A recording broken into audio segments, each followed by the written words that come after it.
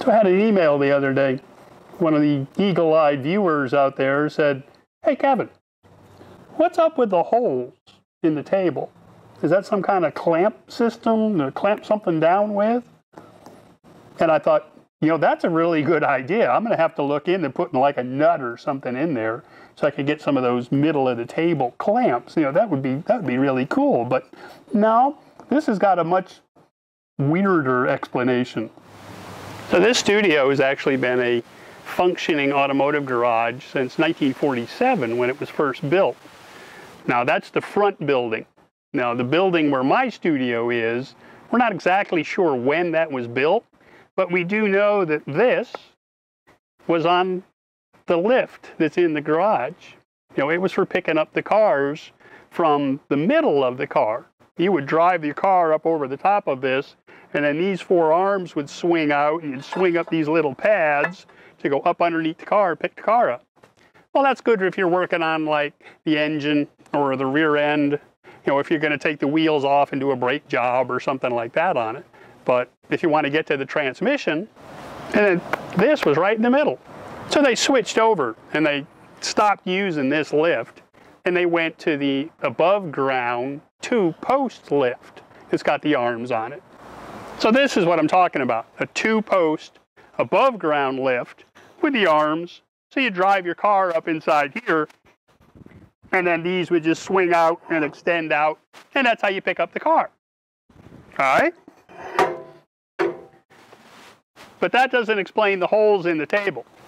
So that plate that's on my table, that's a 4-foot by 8-foot by 1-inch thick plate that I got to go right here. This is where the lift is.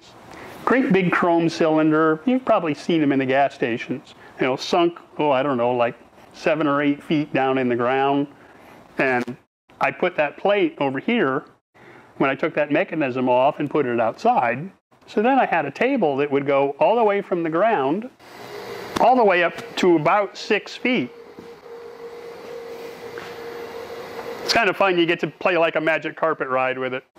So this is where I had that 4-foot by 8-foot 1-inch plate to begin with, was over here. And then I came across this 5-foot by 10-foot by 1.25-inch thick plate.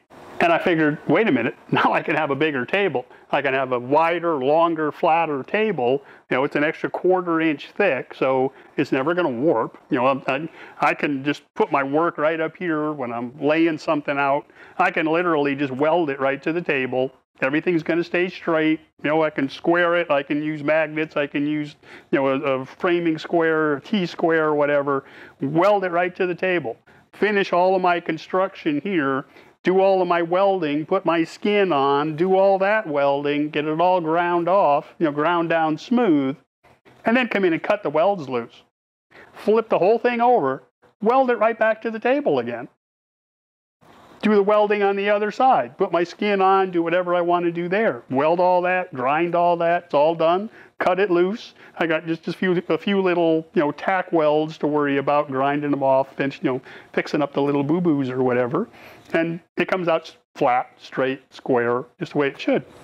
So this works out great, really, because now I can have something where I can start building it up here. I can have whatever height I want. So I don't have to work stooped over. I don't have to get down on one knee or something. I can just pick the whole darn thing up to work on the bottom of it. Or on the really tall sculptures, like wherever you go, that big 10-foot diameter torus that I made in here, well, I had it sitting on the floor, had the welder up on the table, and the voice was kind enough to run me up and the welder so I could get up here to work on it up here. As long as she hung around, come lunchtime to let me back down again. But right now, this is 12 feet. 12.5 feet, I think it is, up here. So, I can work on a much bigger sculpture this way. I don't have to get on a ladder. And this table, this post, on the later models, they came with a guide rod that would anchor the cylinder in one orientation. So this, this model, the way this is set up, this table can rotate 360 degrees. So I can just turn this 90 degrees so it's a long way this way. I've got a nice big work area there on the floor. I've got a nice big work area on the floor behind me, and an adjustable scaffolding, if you will, to get whatever height I want to be able to work on it. Down, please. So there you have it. That's how those round holes wound up in my welding table. That plate was originally over here. And just because I know somebody's going to ask, a 4-foot by 8-foot by 1-inch thick piece of steel, about 700 pounds. The 5-foot by 10-foot by 1.25 inches, 2250. Ton and a quarter worth of weight right there. So hope that answers your question. And I'm going to get my butt back to work. We'll see you next time.